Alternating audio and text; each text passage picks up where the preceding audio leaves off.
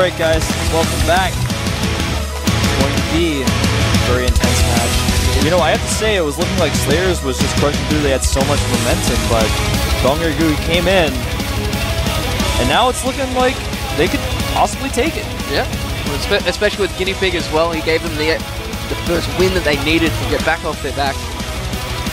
And it's very important for your mentality for the players in this type of situation. There's nothing worse than going down 0-3 and having so much pressure on that one player. But it is going to be Ganzi versus Dongraegu on dual sight. Dual sight has been a map that Zerg players have historically liked to veto. Part of it is because the rush distance isn't very long. It's very difficult for a Zerg player to take a third base on this map. It's kind of far away. I wouldn't say very difficult, but it's not easy. The natural is kind of wide open. And just a two-player map in general that it's hard to have a third base on for a Zerg player, it does tend to be difficult. You can't like take 6 bases like we saw last game Dongraegu do. You just can't do that on this map. It's just actually not possible. And if you do, it's generally like a 40-minute game. Exactly. Alright, so the countdown has started. The map is loading. Is Dongraegu going to win again, or will Ganji close it out? Let's find out here at the GSTL Jupiter.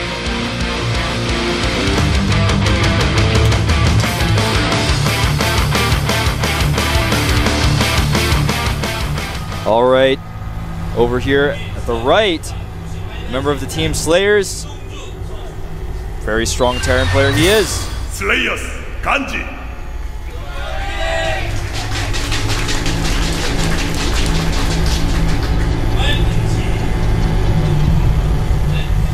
That says Ganji, by the way. Of course, over here at the left side, a really popular player, not only in the Korean scene, but also in the foreign scene. A strong Zerg.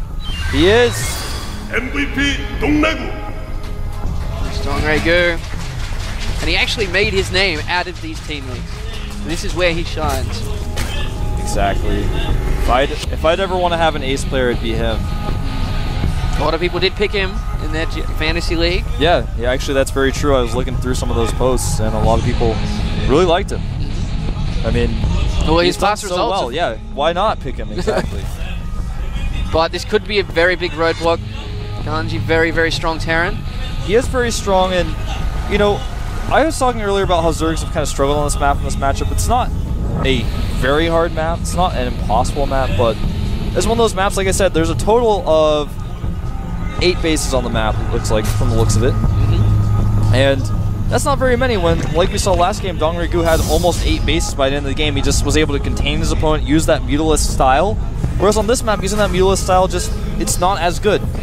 I feel it hasn't had the chance to really flourish yet in the leagues. Yes, you do have a lot of practice in-house, but it's not until your creative players match up against another team's creative players where you really do see the game progress in the certain map. Exactly. Now, of course, that drone saw the gas of his opponent, so he knows it's not going to be a 2 racks. He knows it's not going to be a fast expand.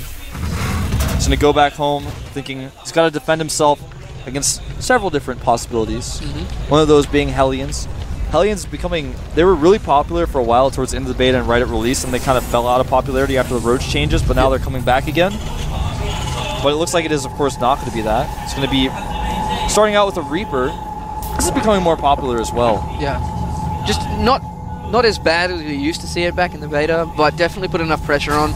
And if for somehow the Terran does get a bunker up, they can be so frustrating because they do reach a lot of the buildings, and especially because they can jump up and down the cliffs. Exactly. They can defend a bunker being built on the bottom of the top very, very easily. And normally, you see the command center followed up, so it's a type of expansion build in this matchup. You've seen it in TVT as well, pretty recently, and there's a shot of that Reaper now. The most hardened criminals turned soldier come out here to try to take out Dongraegu. Now, Dongraegu does have Zergling speed on the way. A Reaper, if controlled properly, can kill so much before Zergling speed is done, but more importantly, it can scout a ton as well. And here, that Reaper comes now. Oh, nicely done by Dongraegu, saving that drone. And does get a kill, though. Avoiding that Queen. Just bouncing around, being very annoying. So Reapers are for. You can scout with them, you can be very mobile with them. This Overlord does get taken out, but saw almost everything. Yep. Very good timing on that Overlord as well. Not many people notice. The Queen is off the creep at the moment. That is some great Reaper control. He's not really going in to do a specific thing, just to be annoying.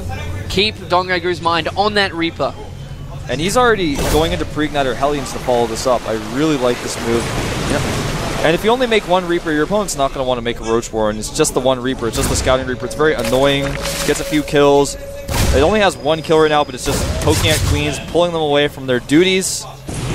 Although we have seen some Zergs go straight into a Roach Warren recently in the foreign scene. That's very true. Should be effective, but that Reaper does finally go down.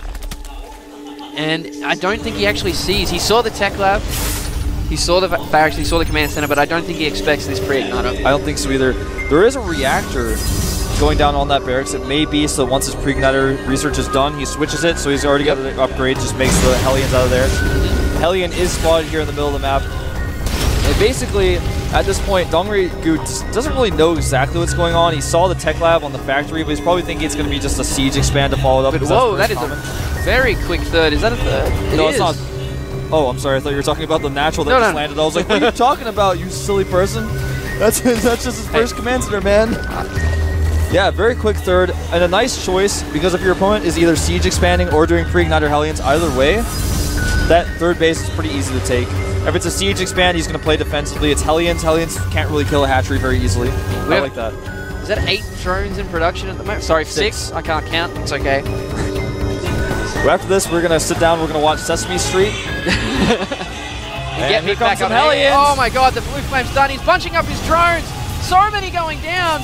The Queen Pops gets a little bit out of there. Here come the Lynx to try and deal with those, but Ganzi getting his Hellions away. One does get caught.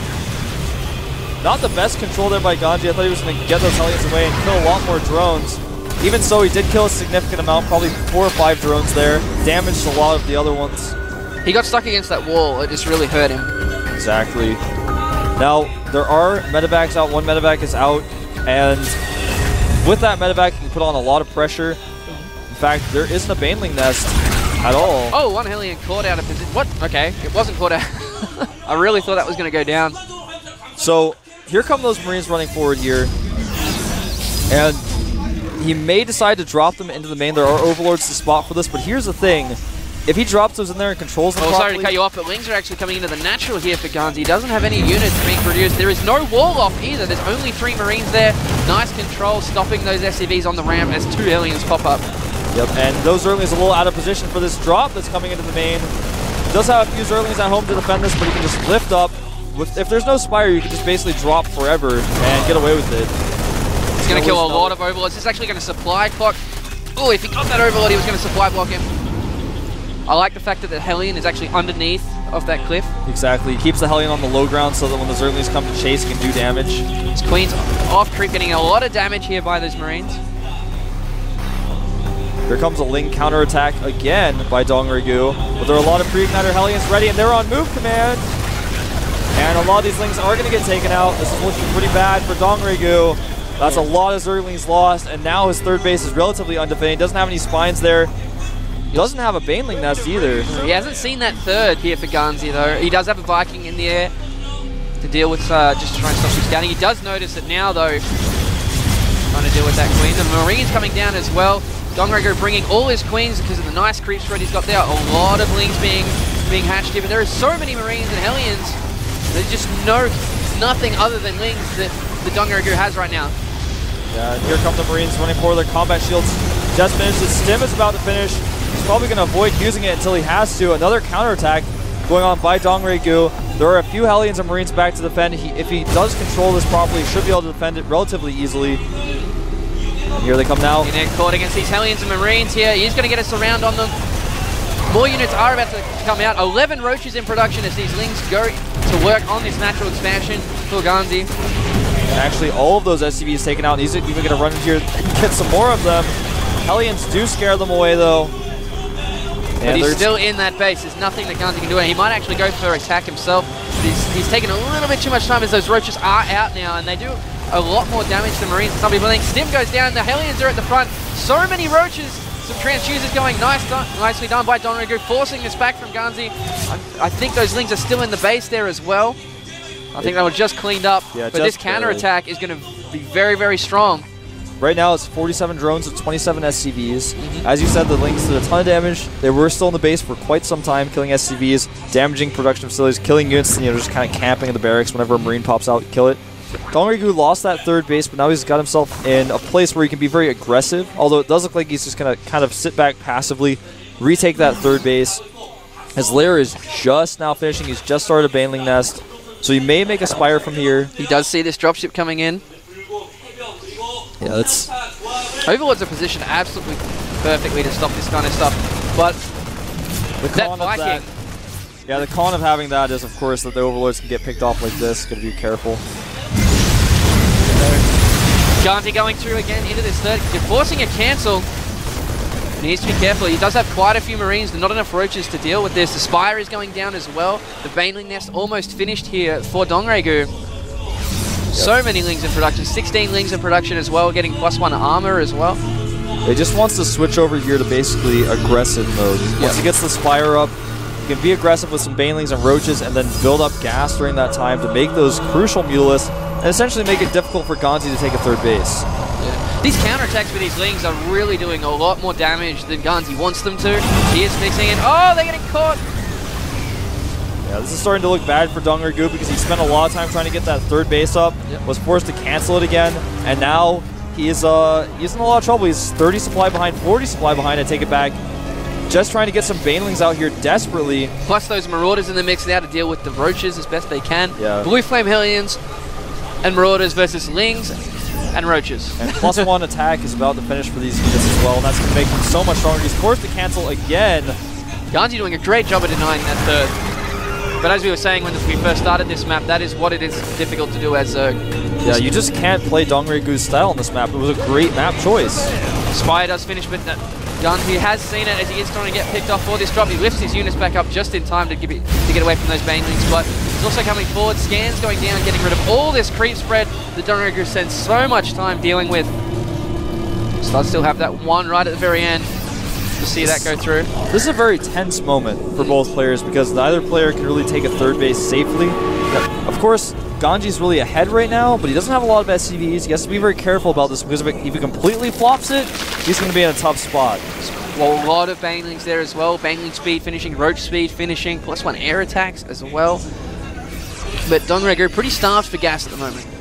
Yeah, that's certainly the case in stable. And right now, Ganji is splitting his units up into several groups in the middle of the map. As you guys can see, he's got them in 3 different locations, one in between the towers, both of his other groups on top of the towers, so he's got total vision of that area. They're split already. For these Banelings that are rolling in, and here we go, all these Banelings are going to go through. Oh, Ganji a little bit slow on the back up there. The Banelings coming through, ripping all these Marines apart, but Ganji actually got a flank there because he has spread out his units so well, and Dongregu just got crushed in that engagement. Yeah, he killed a significant amount of units, but it's just not enough. He's going to have to cancel his hatchery yet again. It's probably the 3rd or 4th time he's had to cancel it. And this army is almost unstoppable at this point. He's trying to make more Banelings. They're going to finish just in time, but are they going to be enough? This army's still big enough that a remax will take a little bit of time here for Dongregu to be able to deal with. He's still just being threatening. He's always at the top of that ramp, but it looks like Dongregu's going to chase him down this time. 3rd Command Center has been made during all of this, and then when that 3rd Command Center finishes, it's going to be very difficult for Dongregu to deal with that. He's going to most likely make it into a planetary, and then once that happens, he's going to continue to pressure and force cancels repeatedly on the 3rd base of Dongregu while he's got that planetary up. Yep. We're sitting here. They're actually evening out in supply a little bit because it is taking Ganji a lot longer to remax. Yeah, he's, of course, was very down on SCVs for a while. In fact, he's still down 10 workers right now, 43 to 54. But taking out that 3rd base is just absolutely crucial. That's what he's been doing so well. He's actually going to have another engagement. Looks like Dongregu is going to make a note of it here, sitting at this watchtower. And yet again, another nice spread by Ganji. And the thing about this is you've got your units split perfectly. Whoa, here they come. He's going to go for it. A little bit of hesitance from Dongregu. Oh, here come all the Banelings. Nicely split by Ganji. All these Marines do end up going down, but there's so many Marauders left. He's going to have to back off. There's a couple of Banelings chasing these guys down. He needs to split them yet again. Nice. Stops moving the Marauders and allows the Marauders to attack while running away with the Marines. an extremely close game between these two guys. He's trying to get his third up yet again. We'll see if he can do it this time. But at the same time, Ganji has taken that 12 o'clock base. Exactly. Now, is he going to make it into a planetary or not? That's a pretty big decision. If he gets the planetary up, it'll kind of help him catch up as far as mining goes because he's going to get those mules. And in fact, he is going to make an orbital rather than the planetary. Yeah. So he is going to be able to catch up with those mules very significantly. And in the meanwhile, Dongrigu is taking that 6 o'clock base yet again. But he has scouted that 12 o'clock now, and that's very important. Yeah. He looks like he's actually moving out across the map now. He's actually distance mining from his third base.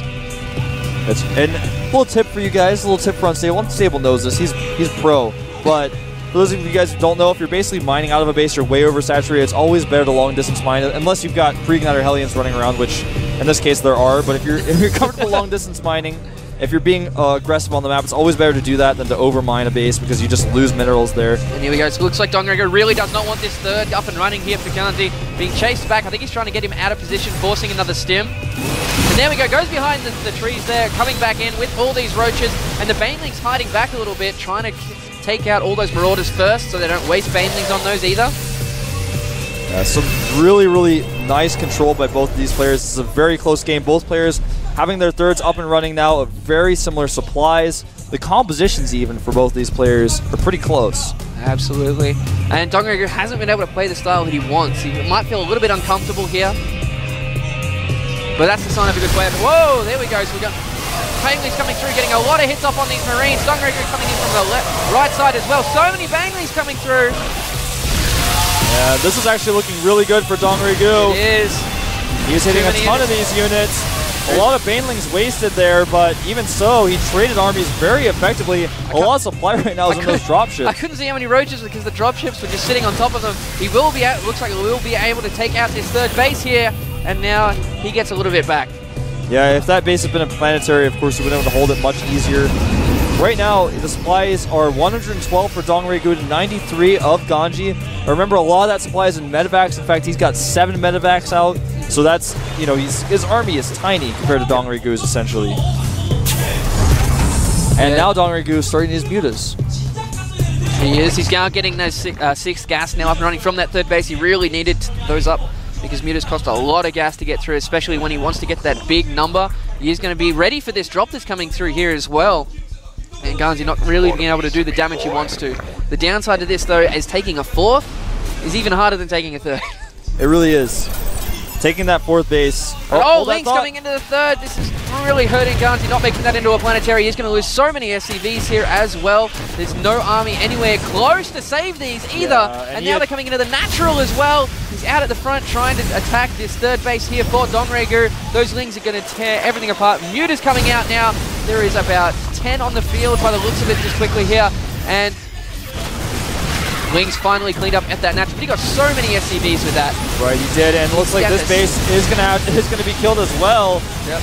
We have 16 SCVs left for Ganji. Here we go, Dongrigu. He's bringing drones as well. Bangley's coming in. Nice split by Ganji as well, but the drones as well. The Mutas are a little bit too far forward, pulling them back, not to want to engage. Those Marines are directly waiting for the Roach support, and he's cleaned up that attack by the looks of it. There's still some Marauders down the bottom of the screen, but those Mutas will be able to finish those up. And the hatchery's still alive. It's on 42 HP. Yeah, I cannot believe that the Marauders did not target that hatchery down.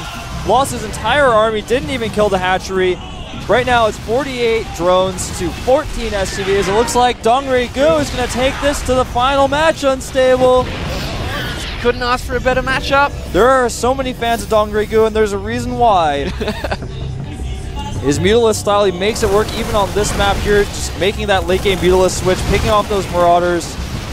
He just survived until he could get that 3rd base up. That's what he really wanted. Ganji knew that he needed that gas. And now with these Mutas out, it's going to be so difficult for Ganji to stay in this. That's true. He's really controlling the map with those Mutas. Once the Marine count gets really low and the Mutalist count gets quite high. He has 9 SCVs. Exactly. 9 SCVs. He's trying to equalize that a little bit here with these Hellions. Those drones were so vulnerable there, but even so, he's just so far behind in worker count. See that army right there? That's basically all that Ganji has. And he's going to try to make something work with it here, but I don't think he'll be able to finish this game. And we're going to go into the final game, Unstable. Yeah. But he is going to try to make this work. He's trying to run forward these Marauders. There are a lot of Marines. Picking up the dropships was crucial there. It's forcing more stims. He doesn't have any in retreat. He's only got one Baneling there and a few Marauders. He needs to really time that well to get those Marines. Because even though he does have quite a few Mutalisks, he's got 18, 19 Mutalisks there. Marines do a lot of damage to them. And here we go. Looks like he's going to come through. Marauders at the front taking a lot of damage here. This hatchery may go down, which will be a small victory. There's more Lings and Roaches coming through. That is going to be it. Baneling's coming through as well. Ganzi trying to split, but too many Mutalisks, too many Roaches. He just pulled all those units, man. He's got that economy finally. He just make those units, hold it. And I thought maybe Ganji was just going to go and target down the hatcher, but even if he did, he would have lost his entire army as he did anyways. And 98 supply right now for Dongri-gu to 30 supply. And Ganzi's actually mined out in both of his first two bases, and there's nothing to defend this third. The only last, as you said, mining base of Ganji. All of the SCVs dying here. He's still got a few Marines, wants to try and go for it, but I think he realizes that it's almost futile at this point. He did so well, though. He had that third kill denied so often. It was just that Mutalisk switch that really hurt him. Yeah, the Mutalisk switch in that one bad engagement. And now these Marines are going to get cleaned up. I don't know what to say except that great play by Dongri-gu. Ganji seemed to be outplaying him, seemed to be ahead, but Dongri-gu just showed some great decision-making here. Yep. He was ahead for a lot of that game, but it was that tech switch Dongri-gu kept himself in it. He didn't give up. And he didn't try to go Mutas too soon. Yep. He just waited until he had that third base up. And look at this now. Like I said, when the Banelings are morphing in your base, you know it's time. There you go, GG. Final game. Couldn't have asked for more, man. No. All right, he's not looking very happy there, but I still think he did the best he could. And even though he lost that game, he put so much pressure on Dongri-gu there. He's going to be so tired after that first game versus Boxer, then against Ganzi. He's now, I'm going to put my money on MMA, and that is going to be the hardest of them all. Exactly. He's going to be so tired. It's exactly what happened to the Kodak qualifier. That's what he wanted to do. I think that's what Slayers had planned. They said just drag out a game, keep killing this hatchery, just keep him a little bit flustered. He'll try to win the game. Obviously, they weren't just like, oh, only do this. Oh, another MVP shirt. That guy's actually really nice. I met him at the Super Tournament Finals. You guys come down here to Mokdong. You can talk to us. Talk to Tasteosis if they're here. They're very friendly. I'm very friendly. So, Unstable giving me this look like, no, you're not. There you go. But anyway, obviously, Ganji a little bit disappointed in how that game went, but he did what he needed to do. He played a great game. He tired out Dongri-gu.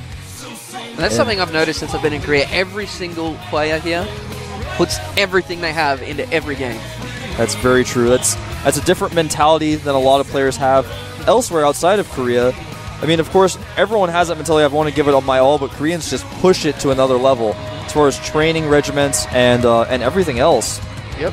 So, obviously, Ganji going to be a little disappointed. Whenever you lose, you feel a little disappointed, but I know his team's happy with how he played. Yep. It's rough because now their team was looking so good. Now they're all the way here at the end at the ace match, and they've got to win it. But and it is the first opening match. They do have a lot of extra chances, but both these teams taking it as if it's the finals. They have something to prove. MVP want to show that they're still able to compete and take the final spot. There's Sully. He looks a little apprehensive, I have to say, but I think we're going to see MMA. I think that he's a great anchor for the team. Yep. And if we see anyone else, I'll be surprised, to be honest. Well, they also played in the final match of the finals for the last GSTL. That's true. Well. So they do know each other very well. It's like the rematch. MMA, a lot of results, excuse me, a lot of recent results. Let's see who it's going to be. Could they completely fake us out? I don't know. They've been doing that a lot. No. There we go. No, it's really him. It's really him. The fangirl just screamed. Did you hear that? I love when StarCraft fangirls in StarCraft 1 would scream and just get really into it, get excited. Now it's starting to happen in StarCraft 2. The MVP team looking a little bit apprehensive there. We'll see. Dongri-gu looks a little bit more tired than he did in the last game, which is definitely going to favor MMA. Yeah, not looking as he confident. Looks ready for business right here. Very focused. Look at those results too, Unstable. GSL May results. Code A round of 8, that's pretty impressive, but he was the Super Tournament run-up. It's not mentioned that he won last time in the Team League. It's also not mentioned that he won MLG. He's been traveling a lot. Of course, you were, unfortunately, were here at Casting Super Tournament. I was over at MLG. Yeah. An amazing tournament. Great event. And MMA really took it to home then. So, you're going to see these two match off, and he's going to be on... Which map are we going to see? This is Xel'Naga Fortress. Xel'Naga Fortress. Interesting. So, this map is a pretty fair and balanced map. It's another one of those maps that doesn't have that many bases. MMA versus Dongrego rematch. Oh, there's Venge there. So it's like the revenge match. I like that little picture they have at the bottom too. Interesting. So, Xel'Naga Fortress again, one of those maps that doesn't have that many bases you can take. So Dongregu's style, he can't use it as well. But we saw last game he can really adapt. It's almost as if he adapted in the middle of that game. He realized what was going on, just put all of his energy into holding that base, held it, got a little aggressive, got those mutas out. Then he's like, I've got my style now. What are you going to do? And you can tell from Ganzi's point of view, that's exactly what he was trying to do. Keep it on the Roach wing mainly. And it was just clutch timing there by Dongregu to take that down. Indeed it was. And something you notice a lot once you actually get here is just one mistake will end the game. They just don't give you a chance to catch back up. That's very true of these pro games as well as just playing on the ladder. Even at a lower level, the Korean ladder, for example, Gold League on the Korean ladder is pretty damn good, I have to say. I've seen people play on the Gold League here. I know what it's like. I haven't played in it myself personally, but it's like Gold League is like High Diamond. Platinum League is like Masters. And then if you're in Masters League, you're playing against people who are better than Grandmasters on NA. Let's see how these guys go. Both of them. Oh, Dongregu. Talking a little bit. A smack in that chat. Yeah, Dongregu actually just chatting it away a little bit in the chat, just laughing, doing some little emoticons in the chat. He's, you know, we were saying he was looking a little tired, maybe feeling a little bit tense. Faking us out. Maybe faking out a little bit. Also, I think more likely, I think he's just trying to calm himself down. And to be confident, to be calm is so important in these kind of scenarios. Don't want to choke in these kind of spots. Look at that, another iPad. Cheerful, I really like those. Whereas MMA just looks... It says no one can stop MMA. Very focused. But both these guys actually forming a pretty hefty rivalry. They've met each other quite a bit. Always like the aces of these teams. These teams at the top tier of the competition at the moment. Can't wait until they start meeting in Code A and Code S too. So, the map's loaded up. Yep. Just waiting for the players to get in there, and we'll get this underway. Final match for today. This is, of course, the final match. And I couldn't have asked for a more epic... How this turned out, I mean, it's like a rematch of the last finals. Two of the best players in the world. Two of the most popular players in the world right now. It's going to be intense. It is. The map's kind of small. Xel'Naga Fortress just kind of is. The Xel'Naga Watchtower actually blows up after 8 minutes, or maybe it's 7. Either way, it's intense. Like, everything about this is intense, unstable. You okay? Are you gonna hyperventilate or something? I need to calm down. Speaking of calming down, while you guys are trying to calm yourselves down, maybe you can go follow Unstable. Just made a Twitter. I've been trying to get him to get one for forever. It's FXO Unstable.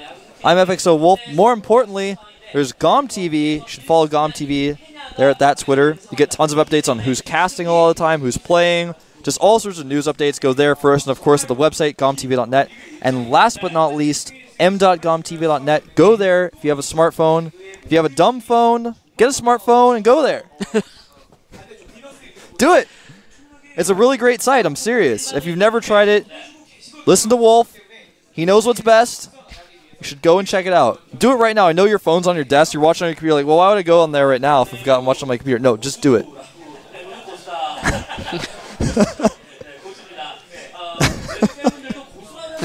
Wolf has lost the plot here just a little bit. I'm sorry. I'm fine. I'm just really excited. But no, it's good. I don't know.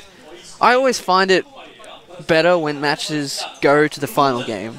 I'm not sure why. Like, there can be amazing games that go like 3-0 or 4-0, but I always get more excited in that 7th and last game. It's so tense. You know, that team mentality that goes on that builds up.